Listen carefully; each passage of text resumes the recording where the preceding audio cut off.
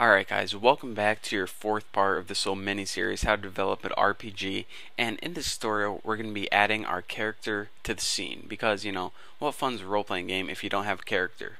Correct answer? It's not that fun at all. So, the first thing we need to do is we need to get the object layer. And this is the layer named OJ that all of our objects were stored on. And by all of it, I only mean our one object. But anyways, that's what we need to do. So, if you're saying, alright, I already know how to get layers just like this. Well, actually, getting a tiled layer and getting objects layer are two totally different things. So here is how you retrieve an object layer. CC TMX object group, and just go ahead and name your variable anything you want.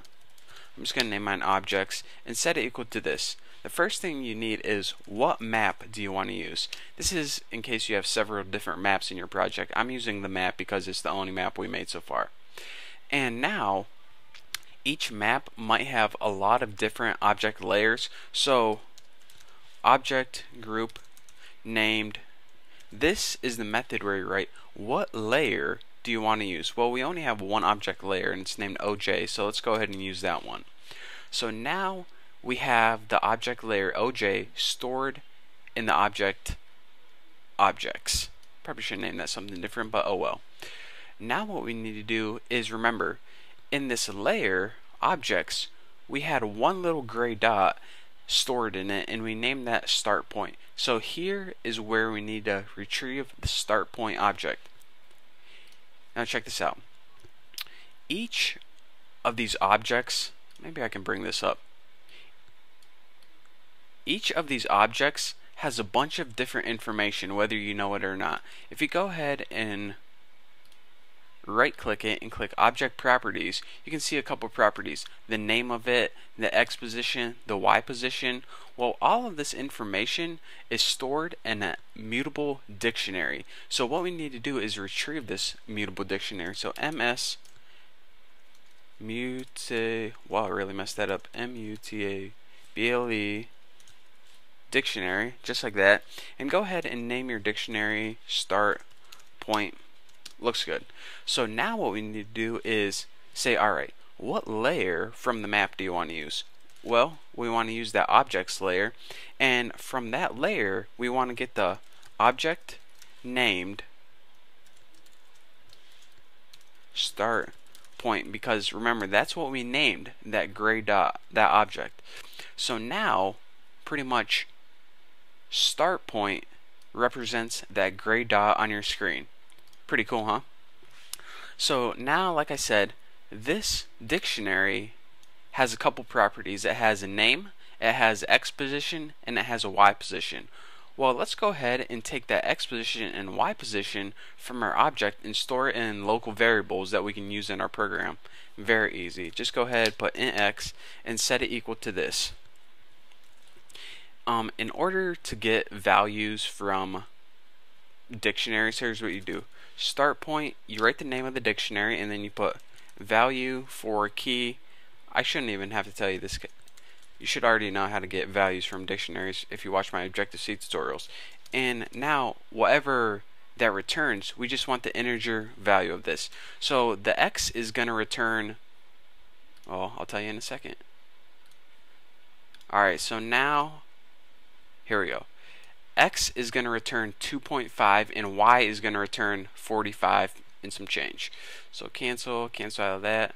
And now that we have X, and copy, change this to Y,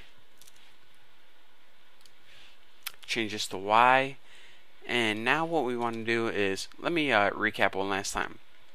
What this line does is it gets the entire layer.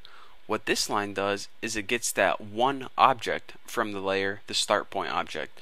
What these lines do is it say, alright, where's that object? I want to get the coordinates of it and store the X coordinate in X and the Y coordinate in Y. Simple enough. So now that we have the X and Y coordinates from that object or point, all we need to do is take our dude and add them to that point. Simple enough. We did this in the beginning Cocos2D tutorial. So self.dude, we actually need to say what file do we want him to represent, and go ahead and cc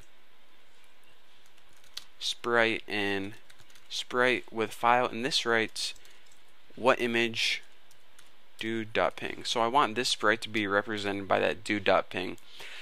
And now what I need to do is position this dude somewhere on the screen. This is simple. Dude position equals ccp x y. Pretty simple, eh? And now what we need to do is, now that he's positioned on screen, of course, with everything with Cocos2D, you just need to add him to the scene. And self, which means this class, add child, and add the dude. So here's what we did. I already explained this, and yeah, I pretty much already explained everything. I don't feel like doing it again. Way too lazy to do that. So let's go ahead, save and run, and check this out. Hopefully nothing messes up. Now, how awesome is this? Our dude is positioned exactly where that object was on the screen. There he is, just chilling there, waiting to move around, waiting to you know, collect some gems or battle some enemies, or you know, he's just waiting to do something. Look at him. He's like, I want to do something. That's what he's saying. So, let's recap one last time what we did. In Tiled, we created an object on the screen. This object has properties already built in it. What we did in our code is we say, alright, this line right here retrieves this entire object layer. This line right here retrieves that specific object, that gray dot on the screen. And also, with it, you get a bunch of information such as the x and the y coordinates of where that dot is located. And all we did then is took that x and y coordinates and positioned a sprite where that object was. Simple enough, so that's all we need to do for this tutorial. So that, my friends, is how you take objects from Tiled and position sprites on your screen. And you know, enough of me talking. I feel like going to eat macaroni and cheese or hot dogs or something. So yeah, you guys enjoy, and how about this? We meet up for the next tutorial. How you guys like that? And if you have any questions, just ask me on my forum, and I'll be happy to answer them for you guys. So thank you guys for watching. Don't forget to subscribe, and don't forget to buy my iPhone apps because they're pretty sweet. So I'll see you later.